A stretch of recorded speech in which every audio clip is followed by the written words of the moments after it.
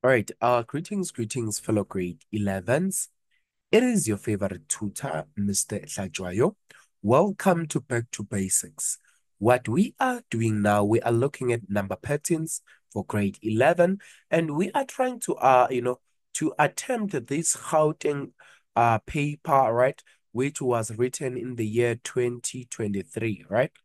This was the final year exam when it comes to number patterns, right? We are trying to find out in terms of how do we go about whenever we want to solve such questions, right? Now, firstly, what is it that you are going to do now from here? They want us to determine in terms of the total figure of what the total number of squares in figure number what in figure number 5, right? So what is it that you are going to do now from here? For an example, can you see that here you are only having one square, right? Now here, can you see that you're having one? This is two, this is three, this is four, which means here it is one square, here this is four square. If you can start even here, this is one, this is two, this is three, four, five, six, seven, eight, nine, right? So which means this is nine altogether. So now they want us to determine what is going to be the 25th now figure, right? If I am not mistaken, right? Can you see that here it is increasing in terms of what this is increasing in terms of square, right? Right? This is in terms of square, which means now if we are looking for figure number 5, right? So which means this is same as 5 squared, which is this is same as what? This is going to be same as 25. Are we together? Right? So basically now that's what you're going to have, right? Now let's look at then here. Now they are looking for the number of dots, right? Now, how can you go about in finding the number of dots? Look at the first one, right? Now, the first one, you are having how many dots? Here you are having four dots, right? Now, the second one, you're having how many? This is one, two, three, four, five, six, seven, eight, nine, right? This is same as nine dots. Now, the third one is having one, two, three, four, five, six, seven, eight, nine, 10, 11, 12, 13, 14, 15, 16, right? So this is 16, right? And then now, I want us to look at something. Can you see then now they are saying how many dots are going to be in figure 7, right? Now, can you see that here the numbers are still continuing, but now this is set for number 1, right? Can you see that this is for number 1, right? This is for number 1. This is for number 2. This is for number 3, right? So which means now if I can, for an example, continue here, can you see that these pattern is still continuing in terms of square numbers, right? So which means the next number here, it's going to be 25. The next number, it's going to be 36. The next number, it's going to be, I think this is 49. And then or rather 49 or 47, I think this is 49, yes. And then the next number, it's going to be 64, right? So which means the 64, right? By just merely looking, this is same as fourth term, the fifth term, the sixth term, and also the seventh term, right? Which means now this is going to be the seventh term. Okay. So which means now the dots, the number of dots in the seventh term, they are going to be what? These are going to be 64 dots that are going to be found in there, right? Now let's look at 4.1.3. Now they say consider the nth term. Show that the expression of the number of dots can be written in terms of n plus 1 squared, right? Now, how do we then, go about doing such question, right? Now, I want us to look at something here.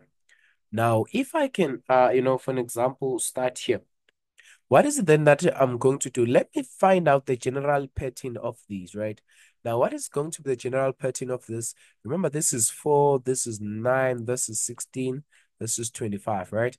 Now, let's see. When I subtract here, when I say this is going to be same as 5. When I say 16, subtract 9, this is same as 7. When I say, for an example, 25, subtract 16, this is same as 9, right? And the difference here, it's still 2. The difference here, it's still 2 altogether. So which means then now, I can start now and look in terms of what is going to be the nth term of the sequence, right? How do I look for the nth term? Remember now, I equate my second difference by what? By 2a. And I request, I rather, you know, then equate my first difference with 3a plus b. And then my first term is going to be, equated by a plus b plus c, right? which is going to be equals to that, right? Now we can start by solving then here. For an example, if you are going to start with your A, what is it that you're going to have here, right? So if let's say for an example, you're starting with your A, can you see that you're having 2A is equals to 2, which means the value of your A that you're going to have, it's 4. It's 1 rather, right? Then when you're moving swiftly along, you're having 3A plus B, which is equals to 5. Right now, the A, we already know that this is 1 plus B, which is equals to 5, which means now the value of your B, now the value of your B, now this is going to be same as what?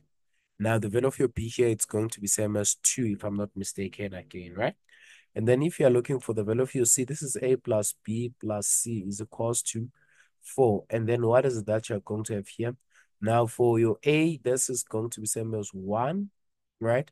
For your B, right, this is given by what? Plus 2 plus C is equals to 4, right? So which means then the value of your C that you are having here, the value of your C that you are having here, it is given by what? This is given by 1. Oh, it's okay. Then which means now if I'm writing in terms of Tn, this is Tn an squared plus Bn plus C. And then now what is the A here? Right now the A, it is given by 1, which means this is same as n squared. Now the B, it is given by 2n, and then the C is given by 1. Now it's okay. And then now, if let's say I can try and work out with this, what is it that I'm going to do now? Can you see that I can still, group this and square that, right? Now, for an example, if I group this is same as what? Remember, this is same as n plus 1 squared. Okay. So which means this is same as n plus 1 all bracket squared. All right. So basically now that's what, or rather that's how you can be in a position to show that the Tnth value of this particular sequence, it is given by n plus 1. Okay. Now, I'm hoping that you are, you're in a position to understand these type of question in terms of what does it really require from you. Now, they are saying an athlete runs along a straight line. His distance covered from a fixed point on the road is measured at time n and has a what? And has a form of dn is equal to an squared plus bn plus c, right? Now they are saying the distance, it is recorded in the table below. So the first thing that they require us to do is they want us to find out what is going to be the value of your r and also what is going to be the value of your s, right? Now, so what is the best way of finding out what is your R and then what is your X, right? So which means here they are actually looking for the next, I think this is the fifth and the sixth, or the 60th term, right? So what is that you're having here? If let's say I can write this pattern here, you're having 10, or rather you're having 17, you are having 10, you are having 5, you are having 2, then you are having R, then you are having 6, right? Now, however, if I can do my first difference here, then the first difference that I'm having here, this is same as -7, this is same as -5, this is same as -3, right? And if I'm doing my second difference here, I'm going to find out what this as 2, and I'm also going to find out this as 2, which means this is going to increase by 2. And as this is increasing by 2, then this is going to be same as -1, right? And then -1, right? And now negative, when you say now you what, when you say 2 subtract -1, what is it that you're going to have here, right? Then here this is going to be same as this is same as your 1 altogether. So what you're going to have here, this is going to be same as your 1. And then now moving swiftly along, what is that you are having here? What is it that you're going to have here? This is same as what? This is same as +1, if I'm not mistaken, right? Yes, because this is same as -1 +2, which is going to give you +1. Then when you say 1 plus this is same as 1 plus 1, what is it that you're going to get? Then you're going to find out that the next term is going to be number 2, right? Or rather term 2. Okay. So basically now that is going to be the value of your R, and also that is going to be the value of your S. Now they want us to determine in terms of what is going to be the value of your A B, and also your C, right? Now, which means basically here they're looking to find us, they're looking for us to find out what is the Tnth of this sequence, right? So the first way of finding the Tn of this sequence, we are going to just use the normal way that we know, right? Now for an example, what is that I can do? I can start by taking this 2, right? And say I equate this 2 by 2a, which means this is same as 2a is equals to 2, which means the value of your 8 is same as 1, right? Then I come back, I equate this by 3a plus b, right? So which means now the second one, this is same as 3a plus b is equals to negative 7. So which means this is 3. Where there is a, I write my 1 plus b is equals to negative 7, which means then now my coordinates for b, it is going to be same as negative 10. Then now when I'm looking for my a, my b, and also my c, what is that I'm going to equate it? This I'm going to equate it to 17, right? So which means obviously this one, the 17 one is always equated by a plus b plus c altogether. Then now from here, we're then going to group and see in terms of what is that you are going to have. Now the value of your A, it is 1. Then the value of your B, it's negative 10 plus your C, it's same as 17. So which means now the value of your C that you are going to end up having here, it is going to be same as 26, if I'm not mistaken, right? Because this is same as 1 subtract 10, which is same as negative 9. Then 17 plus 9 gives you 26. Okay. So basically, that is how you are going to go about in finding, right? That's how we are going to do in finding the value of your A, your B, and also your C, right? So which means the Tn here is given by n squared minus 10n plus 26. Okay. So basically now that's going to be the value of your Tn for this particular question, right? Now let's move swiftly along and see in terms of what else it is required from us here. Now they are saying now, how far is the athlete from P when n is equals to what? When n is equals to 8, which means now they are looking for the T of 8. Okay. So then now when you are doing for the T of 8, what is that you're going to have? Or rather your Dn of 8. So you're going to say this of 8, it's same as what? This was n squared, right? Let me just now write it here. Now where there is n, you write the 8. So this is same as 8 squared, subtract 10 into 8 plus, I think this is 26 if I'm not mistaken, yes? Plus 26. Then the T of 8 is going to be same as what? Now, which means the run is going to be same as 100, or rather, this is going to be same as 10 meters altogether, right? So that's going to be basically the time, or rather, that's going to be the distance that is going to be right? Now, they say, Michaela claims that the pattern will have what will have a minimum value. Now they say Jack claims that the pattern will have a what?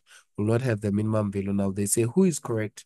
Now support your answer with your correct calculations. Now what is that you're going to do? Now I want us to think of this. And whenever they refer to a minimum or a maximum value, I want us to just think of our, right? Whenever they mention those, I want us to think of our turning point. Remember the turning point here. If you are having, let's say, a smiling face graph, here you are going to have this as the minimum point. And then if you are having a frowning face graph, this is going to be same as what?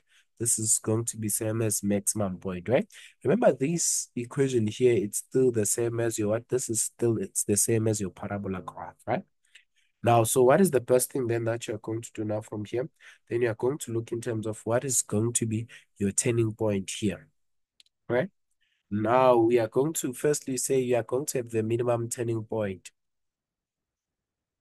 Turning point. Why? Because already the value of your n here, it is greater than 0, which means this is going to be the smiling face graph, right? If we had to draw it in terms of graph. Then now we can calculate in terms of what is going to be that turning point. Then we can say n is also negative, this is negative b over 2a, right? Remember, whenever we are looking for the turning point, so this is same as negative into negative 10, divide by 2 into what is going to be the value of your a there. Now, the value of your a that you're having here, it's 1, right? So which means then the value of your n here, it's going to be same as when n is equals to what? When n is equals to 5, I think, right? And then now, what is that we are doing now? Remember they say, uh, Now, will the pattern have a minimum value, right? So which means now, yes, we are going to say now it will only have a minimum value when n is equals to 5 or n is going to be greater than what? Or when n is equals to greater than 0. And then now, which means in this case, Michaela is the one that is correct altogether. So which means then Michaela is correct in this context altogether, right? So basically, that's what you are going to have in here as far as these questions are concerned, right? Hopefully, all of this makes sense and you can be in a position to answer all these questions that may follow. Thank you very much for listening.